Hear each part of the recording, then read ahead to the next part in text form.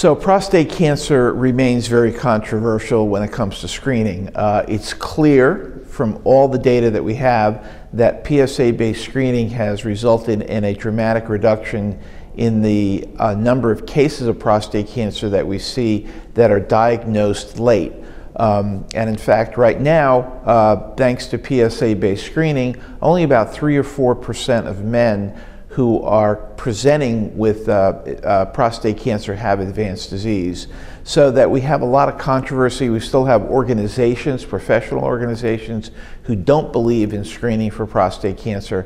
And I believe it's very important for us to have an ongoing dialogue about the fact that we do have studies that support the role of PSA-based screening in prostate cancer early detection, because again, we have no prevention for prostate cancer today, but through early detection, we have a high likelihood of being able to cure men with their disease.